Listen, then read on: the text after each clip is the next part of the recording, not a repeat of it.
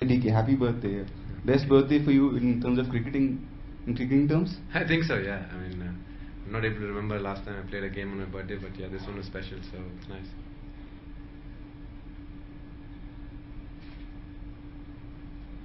How was the pitch today? Did you think it was really flat?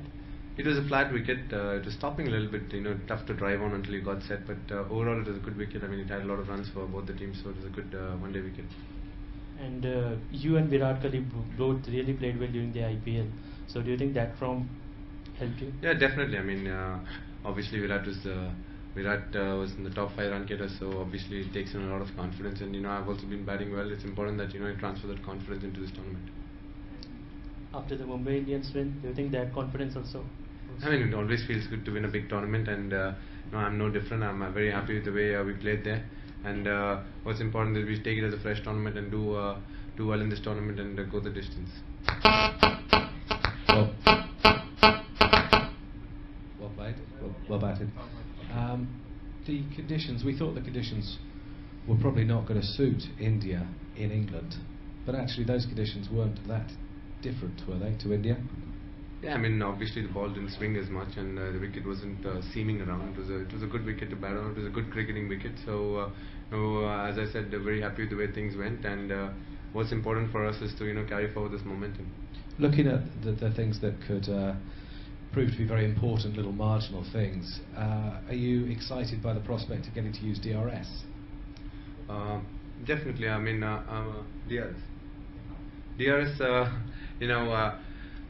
I'm for one haven't used it much, so I don't know, but it's a better question to my captain, I guess. But obviously, for me it's exciting because I've never used it. I've just seen it on TV, so I have to just see how it goes.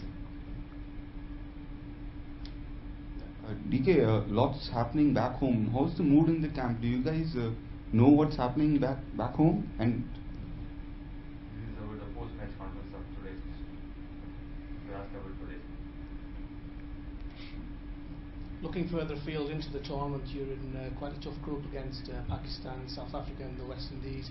How do you see that group developing, and some pretty tough matches coming? Definitely. I mean, this is a tournament where there's just 8 teams, and if you're in one half, you play the top 3 teams. So if you're a good team, you need to come into the semi-finals and then take it forward from there. And knowing our team, we're capable of definitely delivering goods, and I'm sure that we can do if we play to our potential, we can definitely go a distance in this tournament. And your thoughts particularly on the Pakistan match on June the 15th? I mean, I'm sure we'll take it as another match. It's important. We have to see how we go in the first 2 games. Depending on that Pakistan game, we'll know how it's going to pan out for us. But as I said, the Pakistan game is no different from the South African game. It's just if you treat it as another normal game and try and go and do your best, then I'm sure we can do well.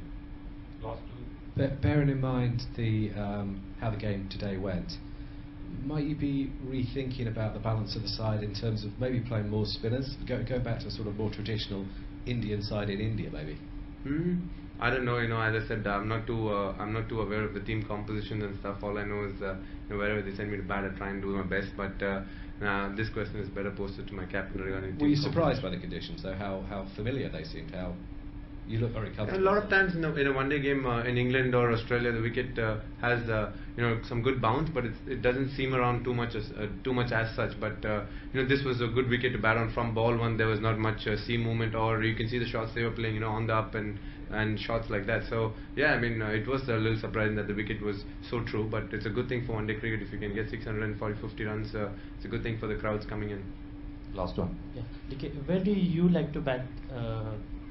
I'm very happy batting in the middle order. I mean, I feel that brings out the best in me, so I'm very confident batting in the middle order. Why didn't Malinga play today? He arrived late, so he was a bit jet lagged, so we didn't want to take a chance. We figured that with we figured that with 2 new balls, English conditions, batting could be hard work. It didn't look that tricky. Not really. I mean, the openers got off to a brilliant start. Followed by number 3 and 4. So I thought the batters, batted brilliantly. But with these field restrictions, with the 2 new balls, it's not easy for the batters and the bowlers. So I think it's a bit of a mixture of things. But as long as you execute your plans, and as long as you bowl to your plans, I think you'll be good. The new balls, well, the white Kookaburra ball doesn't appear to swing very much. Is that fair? Well, on this ground the wicket was a bit slow, so the ball was a bit rusty, after 15-20 overs. So, well, on this ground it was not the case, but I think on other grounds it might be a case. Okay. Over on this side, just here. How are you finding one-day captaincy? Obviously, a lot of senior players are in there supporting you, but you seem to be making quite a few decisions on your own there. Yeah, definitely. I mean, still getting into the groove. There's a lot of experience. We've got 3 captains, playing in the team: Leelshan, Mahela, Sangakara. So, they help me a lot. They give a lot of advice, and it's still a learning curve, but there's a long way to go.